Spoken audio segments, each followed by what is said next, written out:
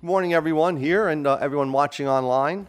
I'm happy and delighted to be kicking off Mises University. And fittingly enough, my topic is the birth of the Austrian school.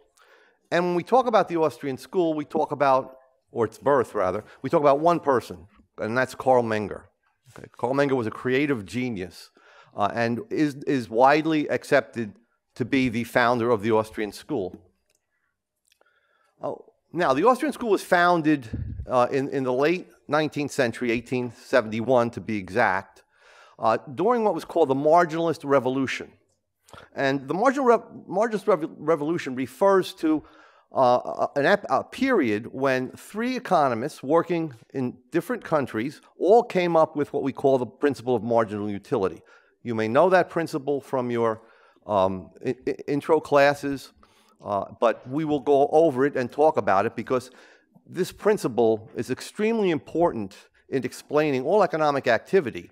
But it's also very subject to misconception because the other two economists, besides Menger, who discovered the principle, developed it in quite a different way than Menger did, a more mathematical way. They're the three people who simultaneously but independently discovered this principle. Carl Menger, in his book in 1871.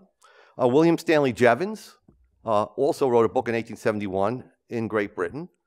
And finally, in 1874, Leon Walras, who was a Swiss-French economist, also developed the principle. They had different names for it. Actually, Menger never gave a name for it. One of his students came up with the term Grenznutzen, which is marginal utility. Jevons called it final utility. He used the term utility also. Utility usually meant, even before the marginal utility revolution, it usually meant satisfaction. Okay? And rarité was the French term that was coined by Walras. But now, here's William Stanley Jevons, a real ladies' man, right? But then look what he turns into. I mean, you know. There's Leon Walras, sort of diabolical and shady. But then he gets older and looks like your grandfather. Now, Menger was distinguished when he was younger and when he was older. That says everything. Oh, well, I don't know how that got in there. But we won't. Yeah.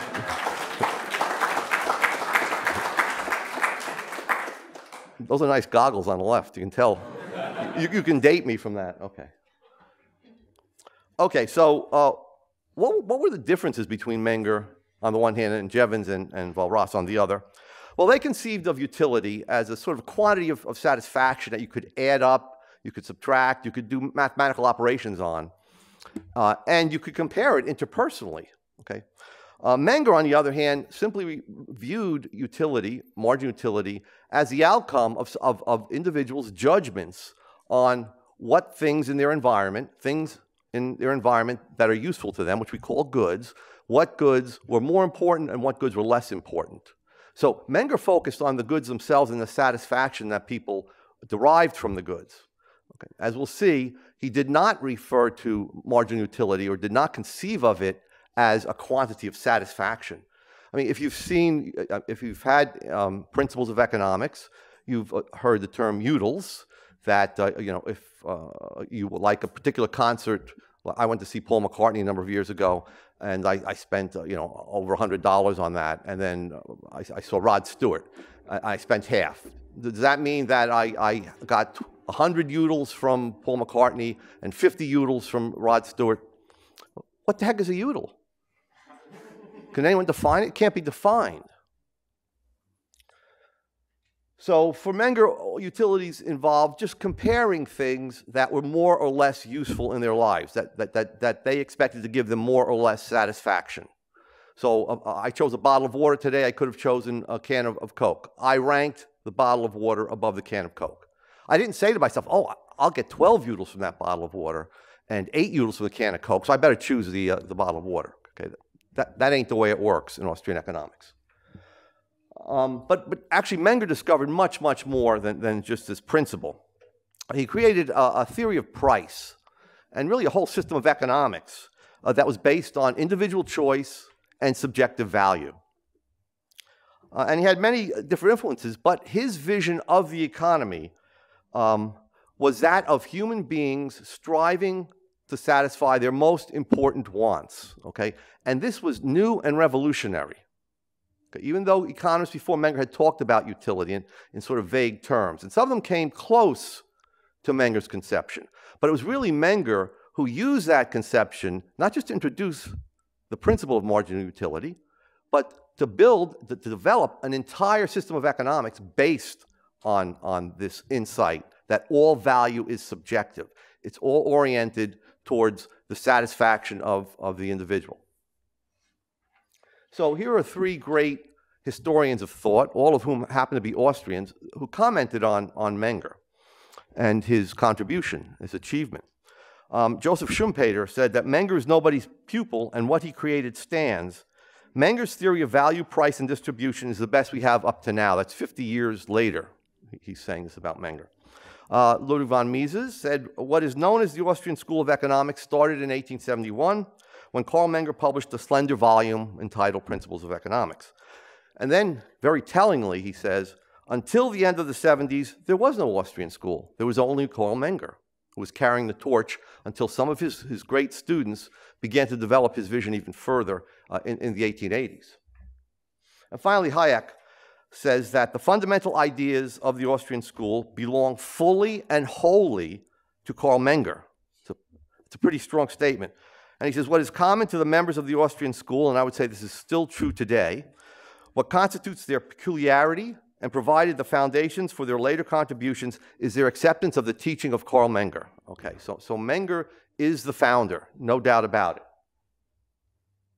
Now, before we can understand Menger's contribution, we have to look at the school of economic thought that prevailed on the eve of Menger's book, the Principles of Economics. This school is the classical school, and it involves some very, very brilliant individuals. David Hume wrote in 1750s, Adam Smith, who is wrongly said to be the father of economics, and David Ricardo, a student of Smith. What was their economics? Okay, well, they had some important contributions.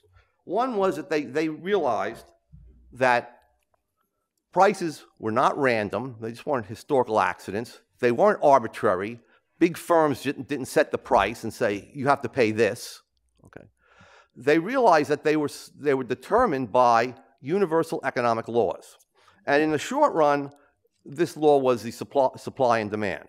So day-to-day prices were determined by supply and demand, according to the classical school. And then businesses, entrepreneurs, capitalists, use these prices to calculate profits and losses. So they had some good insights into the business world. And then they pointed out that not only are prices not random, not only do entrepreneurs use them to calculate, but entrepreneurs also use them to determine how much to produce, what goods to produce. For example, when iPads were introduced in 2010, the profits were enormous. So other firms jumped into the market because of the high profits and began to produce other types of tablet computers. On the other hand, when the price of oil has fallen recently in the last few years, fracking has shut down in a number of areas of the U.S. That is, finding oil and drawing it from rocks and shale and so on. So the classical economists were by no means dummies, and Menger didn't think of them this way. He just thought that their system was incomplete. Okay. Not only was the system incomplete, but they made a crucial error. And part of that error was that they believed that in the long run, it was really cost of production, how much it cost you to produce something, that determined value. So let's just talk a little bit about the problems that they faced. What they did was to look on goods as classes, as abstract classes. So there was iron, there was diamonds, there was water, and water was more important to the human race than diamonds. And iron was more important than diamonds, but less important than water to the human race. Water sustained life. okay? You couldn't live with it. You couldn't live more than 3 days without water. Diamonds served trivial wants for conspicuous display of wealth, for ornamentation. So that was the puzzle. Even though water, and I use bread, and bread had a very high use value to human beings. It kept them fed and it kept them from suffering and dying from thirst. They had a very low market price per unit of weight. On the other hand, diamonds, which served, as I said, very trivial wants, had a very low use value, but a very high exchange value. So exchange value was another word for price. So that was the paradox of value. How could something have such high use value to human beings yet have such low prices on the market like water or bread compared to something like diamonds? Okay. So what did they do? They never solved the paradox, okay, this water diamond or bread diamond paradox. Okay. What they in fact did was to run away from it, to say use value is important and for something to be a good, yeah, it has to have use value. But economics is only concerned with price or exchange value. So they cut value in two. They bifurcated it, okay? And they put to one side use value and said, we're not going to talk about that anymore. Yeah, things that we buy are valuable, are very, very useful. We just are interested as economists in showing what brings about prices on the market. So they lapsed into a cost of production fallacy. What they said was, well, yeah, diamonds are more expensive than bread because it costs more in terms of either labor or money to produce diamonds than it does to produce bread. Okay. And so they never advanced to the subjective value view that Menger got. The other problem that they had was that they believed that value was a substance, okay, a substance outside of human beings that somehow was infused into goods by people sweating in producing them. The more you sweat to produce something, the more it costs, okay? Whereas, as we'll see, the Austrians and Menger looked at value as internal to human beings, as a relationship between a mind and a thing.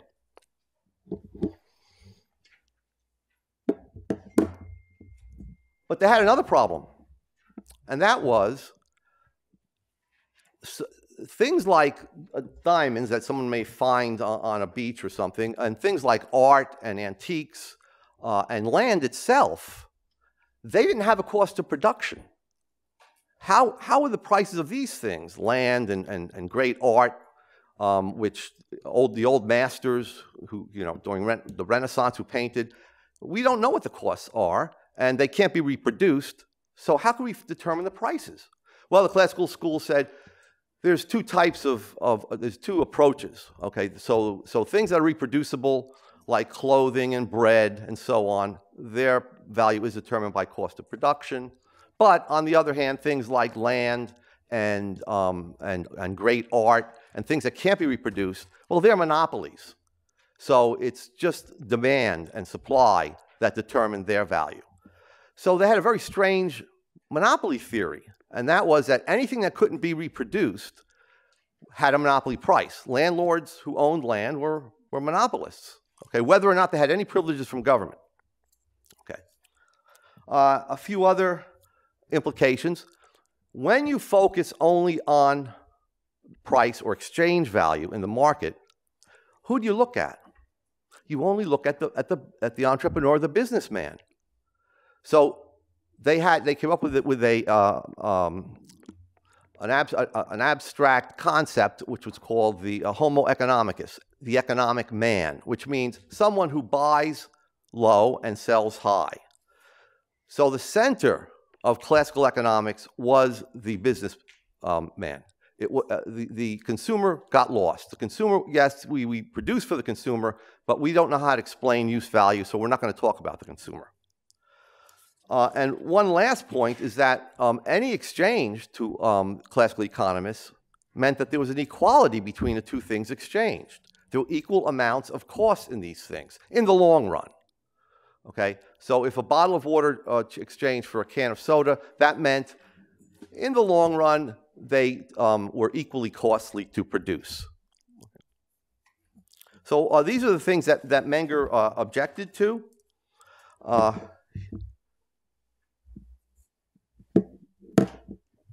And they were wrong. Okay, it's not just concerned.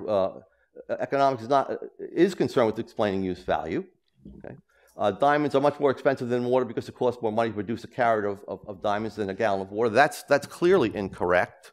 Okay.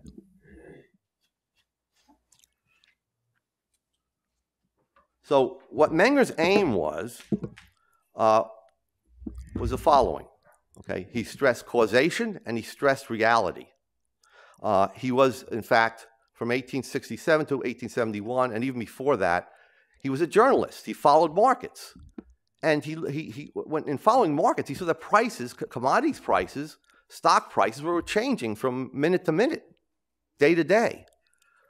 So he realized that, look, the classical theory of price is incorrect. Okay. And so for those years, from 1867 to 1871, he was hard at work at developing his own conception of economics. So he, in his preface, he wrote, "I have devoted special attention to the investigation of the causal connections between economic phenomena involving products and the corresponding agents of production, land, labor, and capital. Not only for the purpose of establishing a price theory based on reality and placing all phenomena together under one unified point of view." So it wasn't, what he was trying to do was to actually explain real prices that we see every day. We never see long-run prices. Okay? Things change from day to day. People's tastes change, technology changes, and prices then adjust. Okay? They adjust immediately, and over time they'll adjust even more. But what's important to the entrepreneur is what prices will be on any given day. When they're looking forward, when they're speculating on how much to produce and what quality good to provide and what type of technology to use, what they're looking at is what the market will be like, what the actual prices are that will be paid 2 years from now, 5 years from now, 6 months from now. It took years to bring the, let's say, the iPhone to market. So Steve Jobs wasn't looking at prices of, well, there are no iPhones. He was looking at prices, not today, but 3, 4 years down the road at the end of the development of the iPhone and bringing it to the market. And that's what Menger wanted to explain, those types of prices, because those drove the economy and drove entrepreneurial activity. So I've used the term causal realist. Menger began the causal realist tradition in economics, meaning he searched for the causes of real prices. He wanted a system of economics that explained that. And so, therefore, economic theory is the investigation of the causes of real prices, wages, and rents that are actually paid on markets. So what we're interested in is what prices right now are being paid at the Super Walmart that's about a mile from here. That's what's important. And that was what was important a year back when orders were made by the managers of Super Walmart for the various items that are now on the shelves. Okay? So economics, and this is in Menger, was always a speculation on the future. Now, he wrote notes to himself in preparing his book. He had notebooks, and you can see that his main aim, okay, from these 3 statements, he says, man himself is the beginning and the end of every economy. And there's a specific meaning to that, as we'll see in a moment. He said, our science is the theory of a human being's ability to deal with his wants. So we have man and his wants at the center of economics. And he said, and then the first line of his book is, all things are subject to the law of cause and effect. These are also notes that he made. So you can see where cause and effect come in here. Human beings have certain ends they want to achieve. They want to become more educated. They want to have their hunger satisfied.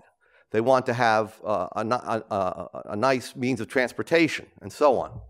So you begin with the ends, and that causes or stimulates people to find means land, capital, time, labor, that they can combine into a final product in which their ends are realized. So the ends cause economic activity, but the goods that are produced by economic activity cause the satisfaction or the achievement of the ends.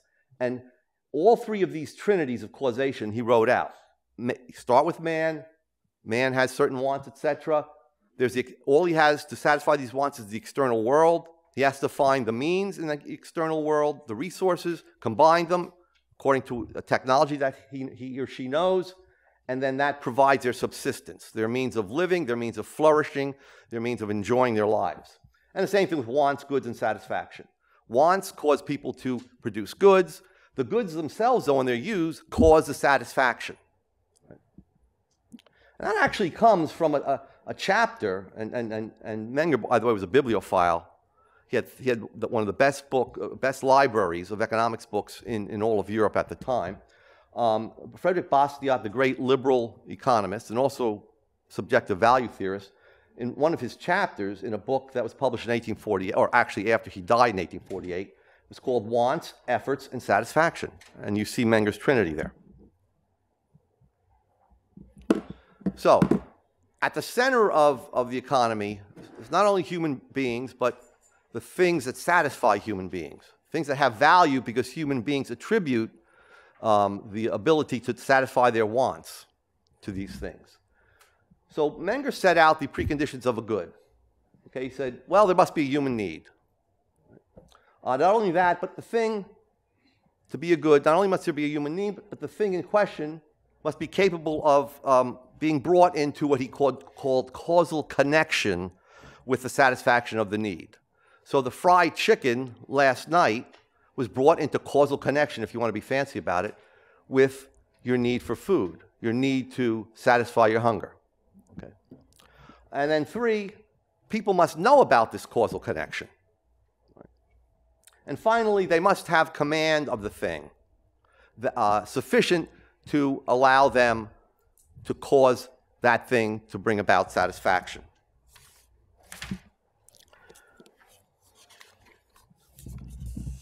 Now, Mises corrected Menger on this.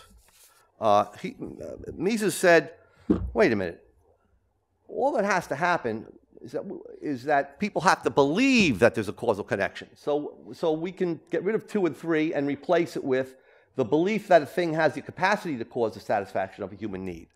And Menger actually realized that. He said there are such things as imaginary goods. If you want to get in touch with a dead relative, you go to a psychic. You pay the psychic. You might not, this might be wholly bogus and false and not really bring about the satisfaction of your need to talk to this relative, okay? You may take a certain kind of quack medicine and pay for it, and it may be very valuable on the market, but it doesn't work, okay? Or you may try to get the news from the New York Times, thinking that this is a real good. No, but it's an imaginary good. But the New York Times still has value on the market, though rapidly diminishing, I might add, with great pleasure. Okay, so Mises did correct Menger on that one point. Okay. So Menger, in Menger's principles, what we see is that sequence of concepts that you see in intro books. That is, we start off with scarcity, the scarcity of things to serve human wants.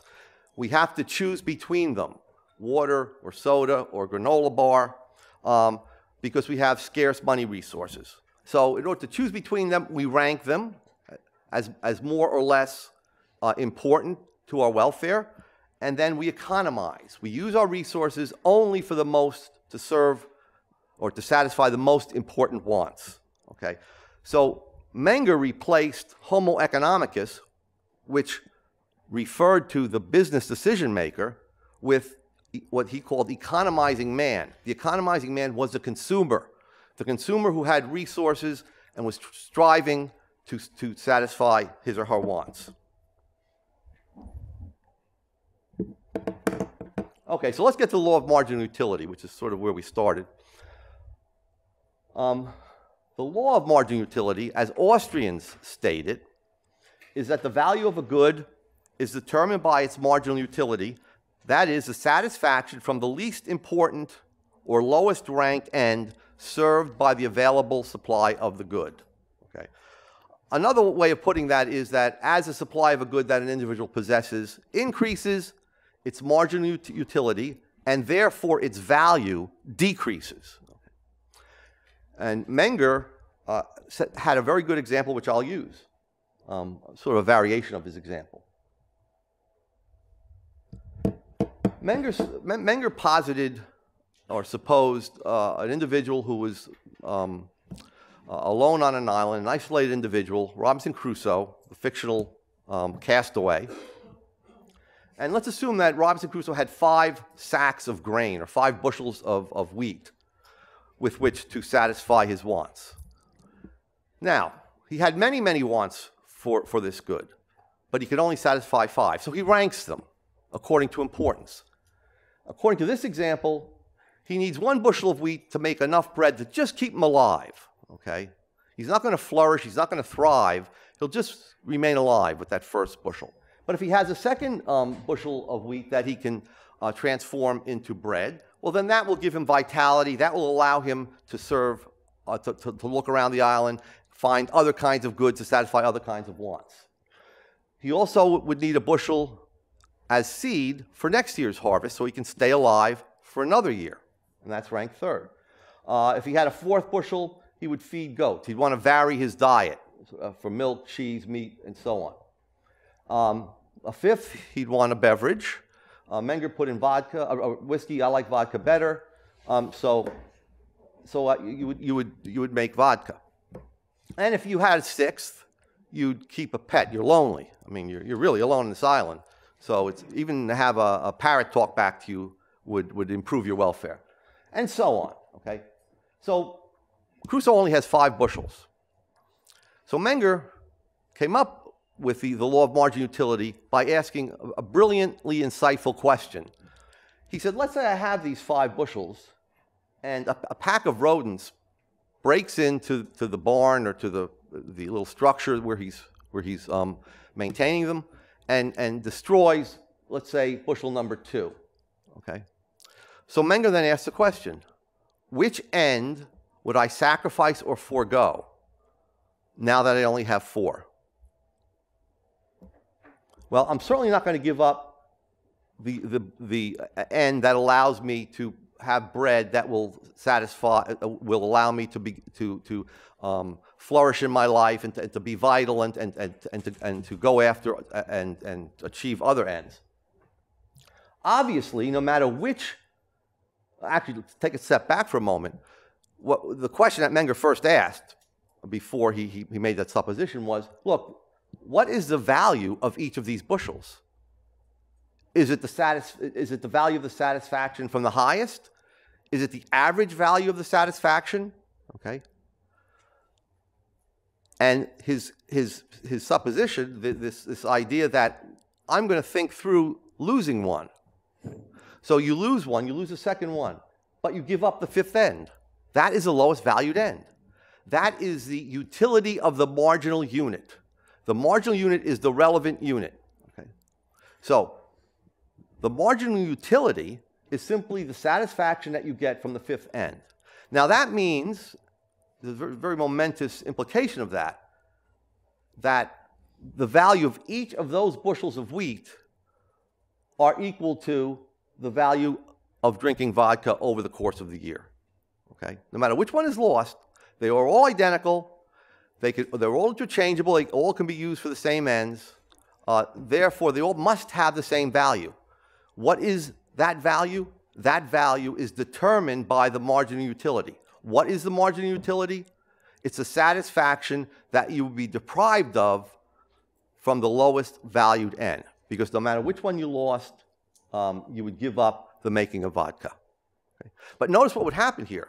Once that happened and you had only 4 remaining, what would happen to the value of each of those bushels of wheat?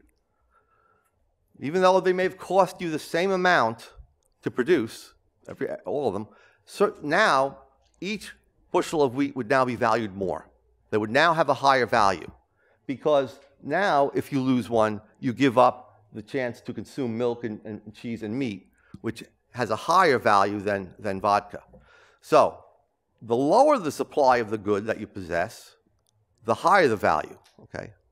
On the other hand, the greater the supply, then the lower the value. And value is determined by marginal utility. In everyday life, let's say you have the example of a family that has parents and a teenager, and there are three cars, and let's say they're pretty much interchangeable. One parent is the main breadwinner, the other parent works part-time, goes on errands and so on, and the teenager is the teenager. Annoying, always wants the car. Well, let's say that the old man cracks up his car, okay? Does he find other means to get to work? No, Junior loses the car because that's the marginal utility. That's the lowest valued end served by those three interchangeable cars. So let me give you a little test. Here's a farmer. He's got 3 horses and 2 cows. The 3 horses are interchangeable. They can all serve the same ends, but they're different from the cows. 2 cows are interchangeable. They serve different ends. So the most important end is to get wheat, to plow for wheat. So you can use one horse number 1, for the wheat. Horse number 2 increases the productivity because you can plow better with 2 horses.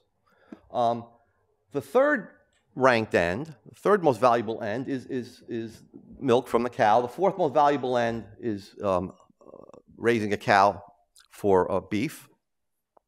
And the fifth end is served by that last horse for recreational riding. So the question is, which animal, given the situation, is the more valuable animal? Which is the more valuable animal? The cow is the more valuable animal. You don't look up at the top, okay? You don't look up at the top. You look at the lowest valued ends that those different goods can serve, okay? So, and you can ask yourself the question like Menger did. If the barn was on fire and I could only save 4 of the animals, which animal would I leave in the barn? The least valuable animal, the less valuable animal. That is the horse. If that happens, okay, and now you're left with 2 horses and 2 cows, which becomes the more valuable animal? The horse, because the marginal utility of the horse is the second most valuable end, okay? So that is not the way you've learned marginal utility for those of you who have taken principles of economics, okay? There's no talk here of trying to assign indexes or numbers that reflect satisfaction to any of these things. The utility is all choice-based, based on people's subjective values and how they will choose to express those values. But Menger went a little further. Oh, by the way, let me just then resolve the paradox of value for you. So Menger said, given the law of marginal utility, we can now solve or resolve the paradox of value. The diamonds, in a normal situation, have a higher exchange value because the marginal utility of diamonds is higher than the marginal utility, let's say a carat of diamonds has a higher marginal utility than a pound of bread. Because bread is so abundant that its marginal utility is much lower than diamonds. Now someone is in the desert, hasn't had water for three days, has that diamond I showed in an earlier picture, that 46 carat pink diamond, $46 million worth, in his or her pocket. Someone comes upon someone with a gallon of water. Would they trade the diamond for the water? Yeah, of course they would, because in that situation, water has a higher marginal utility, and that is the satisfaction from staying alive for another 3 days. So you would give over the diamond, which has a lower marginal utility. Okay, and that also sheds light on other things.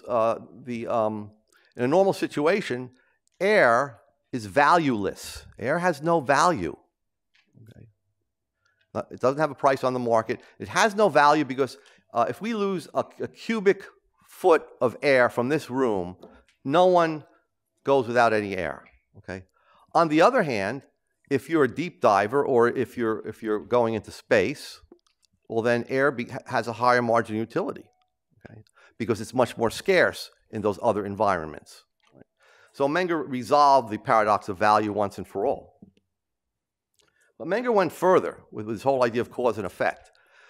Putting human beings, consumers, at the center of the economy meant that all value must emanate from the consumer. So if you buy an automobile, let's say you buy a BMW 550 and you're willing to pay $50,000 for it, it's not the automobile that is actually directly valued. Okay?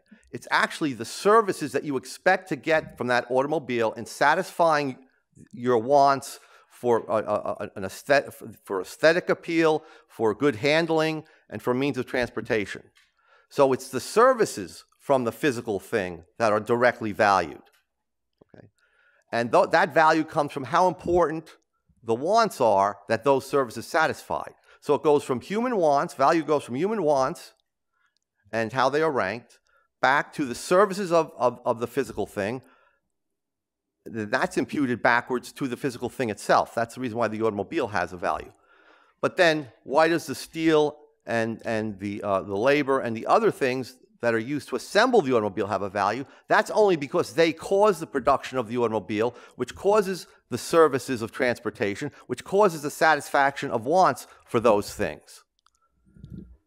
So Menger distinguished between higher order industries, okay, the goods that were produced that are further away from the consumer goods that directly satisfy human wants, and lower order goods. The lower order goods are the consumer's goods and the capital goods that go into producing the consumer goods. So let me just give you this in a little bit more, or in a little simpler fashion. So this is Menger's law of imputation. And it says that the value of the means reflects the value of the ends or wants they serve. So the means are not independently valuable. Okay? They're valuable only because we see them as serving, believe that they will serve important wants. And secondly, value is imputed backwards, okay, from consumer value judgments of the services of those goods, back to the things that have created those goods. So the value of the car and the gasoline determine the value of steel, the robot assembly machinery, oil wells, and all those other things that go into producing a functioning car. So that's sometimes called backwards imputation. And you can see it here. Production follows the blue line. It goes from the higher stage goods. Okay, you start with land and labor and you produce farm tools. And then those tools are used to produce wheat. And then the wheat is combined with labor and other machinery, and that's used to produce flour, which is a third order good. Okay, and as we get closer to the consumers, the orders are lower and lower. And then the flour is then, the wheat's milled into flour. The flour is then taken and transported and baked into bread using more machinery like ovens and more labor. And then it goes from the wholesale to the retail, and then finally to the consumer, okay? So this is the mistake the classical economists made, and people still make today, that because things in the past have produced these things, those things are what are valuable, okay? And from the business person's point of view, from the point of view of the baker, it looks as if all the flour and the labor, he has to pay certain prices for them. He says, well, it cost me this much. But it doesn't matter. If people don't like that kind of bread, if consumers feel that, let's say, white bread, which is unhealthy for them, and they put zero value on it, then these other things aren't going to have value at all. So value is imputed upwards from the consumer and his wants up through the various stages to the highest stage. So I give my I used to give my undergraduates this example, but this movie is very dated now. But in the movie Witness, with Harrison Ford, he plays a policeman that's hiding a witness in southeastern Pennsylvania where the Amish live. The Amish are a religious sect which do not believe in any sort of ostentatious display. They don't even have buttons on their clothes. They use eyes and hooks to sort of fasten their clothing. So let's say we all took on the values of the Amish. And so no one would wear any jewelry. So everyone in the U.S. now, is sort of takes on Amish values. What happens to the value of diamonds? Forgetting about their industrial uses. Value of diamonds as jewelry falls to zero. People have no use for them. The wants for diamonds fall to nothing. They aren't there. Okay. But then as a result of that, what happens to the highly paid jewelers and those who assess diamonds and assay diamonds and so on? Well, their wages in that field fall to zero. What happens to diamond mines and the equipment that are used in diamond mines? That value falls to zero. It's price that determines cost, not the other way around. Okay?